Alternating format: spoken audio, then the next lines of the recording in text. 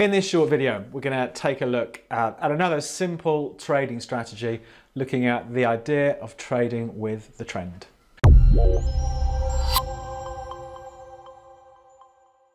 Hello, I'm David Jones from Capital.com, and this is another in our series of short videos on simple trading strategies. Trading doesn't have to be complicated, and I think if you've ever done any research or reading, you will have seen the phrase, the trend is your friend. You know, trading in the direction of the trend means you're trying to put the odds in your favor. So how do we identify these trends, and where are the good points, the low risk points to get in on a trend? Let's take a look at the charts. Let's take a look at the idea of trading with the trend. I thought we'd look at the Dow Jones, the US 30 index, very popular market during 2018. And look, we see the start of a trend here, and the definition of an uptrend, we have higher highs and higher lows, and the market starts to move higher. Let's just pick up on it with our drawing tool. I'll scroll down and pick trend.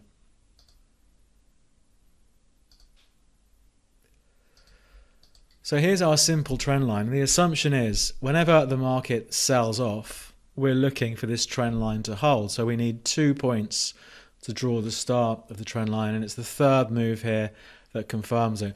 It comes back to here. It doesn't get quite back to the actual level, but you know, this is a real market, and it doesn't work perfectly all the time where it's going to come down to the exact spot. But the assumption is while we're above the trend, we're looking to be a buyer. So dips are viewed as buying opportunities. Let's just pick up on this sharper trend. So you can see here it's accelerated. So again, we've got a couple of points, and it's the third point here that confirms it. So at the moment, at the time of recording, the Dow is trading around about 26,500. If it sold off towards 26,000, it's still above the trend.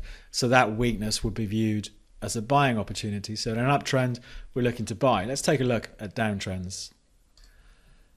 So here's the pound US dollar starting in May 2018. Let's again just pick up on our trend here off these highs. So in a downtrend, we're going to pick up on the highs. Of course, in an uptrend, we pick up on the lows. So again, the assumption is every time we see the market come back to the trend line in a downtrend, we're expecting it to run out of steam. And this worked pretty well in holding the market lower. We had that rally in late July up towards the 132 level, and then it turned and fell heavily.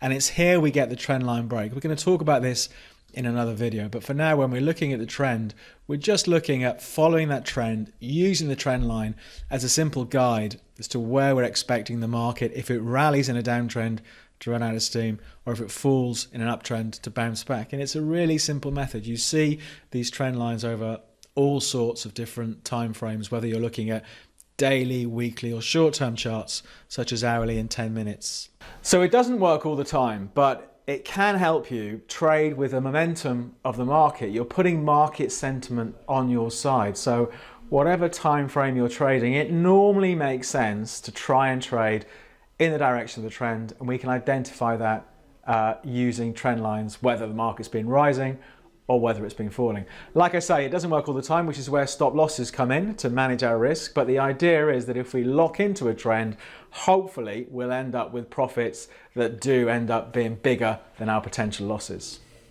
We'll wrap things up there as usual. Don't forget there's a whole host of other content that we have out there on our YouTube channel, trading strategies, looking at markets such as currencies and indices.